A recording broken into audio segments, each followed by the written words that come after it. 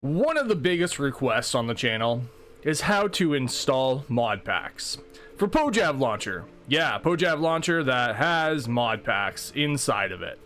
How do you navigate to this? Well, first you click on the profile icon, click on create new profile, scroll all the way down and click on create mod pack profile. And then a list of mod packs from both Modrinth and CurseForge will load up here. Now, not all mod packs show up here. And another thing, not all mod packs work for every single device, even if you have a powerful Android phone. The reason I'm here today is to basically educate you as to why my thumbnail and my title said to stop downloading mod packs, because a lot of you that try to download these just think they're gonna work right out of the box. They're not. There's many reasons, not many, yeah, I said menti, just like that. Many reasons why these mod packs are probably not working for you. So today I'm going to kind of explain as to why they won't work, with reason number one. All these mod packs were made for a PC. 99% of them, at least, were made for a PC. So what I have done before I even get into this video is I downloaded the fabulously optimized OptiFabric Zombie Invade 100 simply optimized and Cobblemon official mod pack. The reason why I did that, well, that's because I'm using the mobile glues renderer, by the way. If you don't know how to install that, basically go watch my very first video in the playlist so you can learn how to install it properly. I'm going to click on play on this fabulously optimized fabric loader. Basically, this is just a version of my mod pack with sodium. And I'm going to press play on my Windows PC handheld on fabulously optimized and see which one actually loads. Now, when your device crashes, sometimes you get a black screen or sometimes you get an actual error message on the screen that tells you why it's not working. This might just crash as it did right there, but my PC handheld, it shouldn't crash. You know why? Because again, this was made for a PC. Now let's wait for it to load. And there we go. It's loading perfectly fine. Yeah, it works, okay? So fabulously optimized, works right out of the bat. And yeah, the controller doesn't work because you need to actually set up the controller for Controlify to actually work. So wait for it to download all the stuff, click ready, and then you'll be able to use your built-in controller if you have a PC handheld like me. So the reason why I'm telling you that is because I know why fabulously optimized doesn't work. And the reason why is because it has sodium built inside. Now, I did a video about how to get sodium working for PojavLauncher, the latest version at least. And the reason why I did that video is because somebody has created a mod called Podium that fixes this. So how do we go and get that? Well, first we have to go to Google Chrome, which is a very convoluted mess of a way to do this because it doesn't have a built-in mod loader. Go to Modrinth. Go to discover content, go to mods, type in Podium, and I told you this in my sodium guide.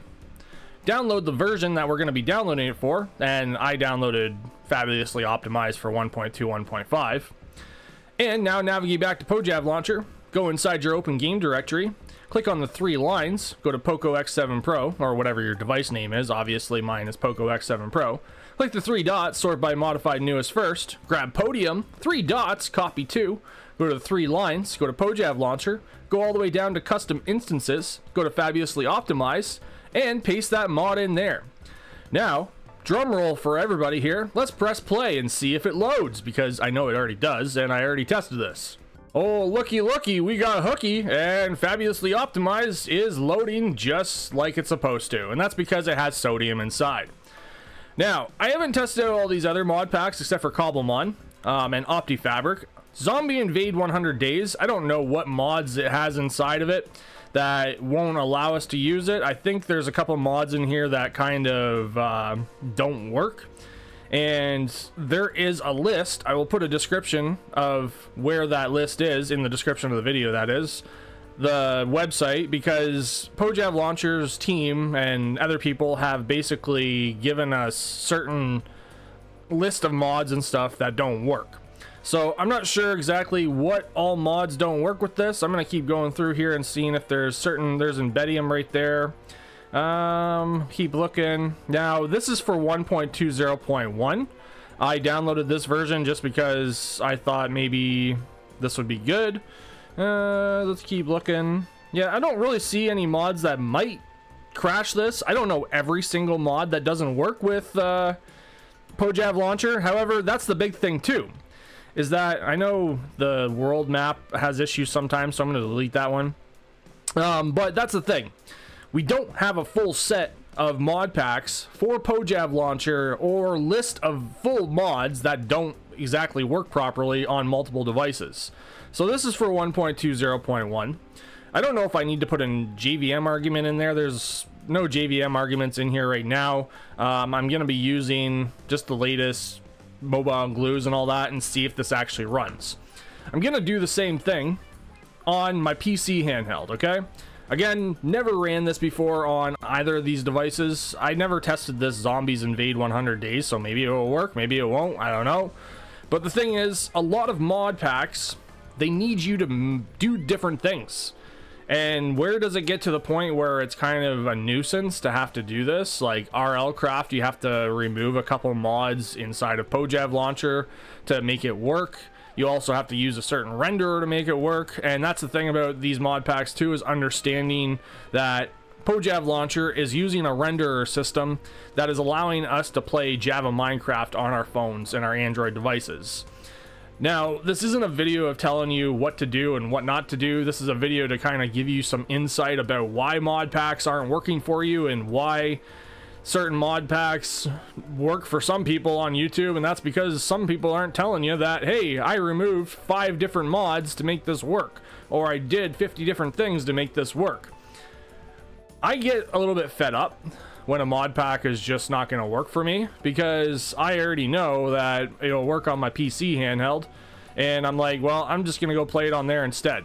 Yeah, I love, you know, playing MinecraftJava edition on my Android phone, but there are certain mod packs that just don't work. I don't know if this mod pack is broken. I don't know what's going on with it, if it's still just loading in the background. I don't know. I've never used this mod pack. Not sure what's going on here. Maybe it's just not working on here either.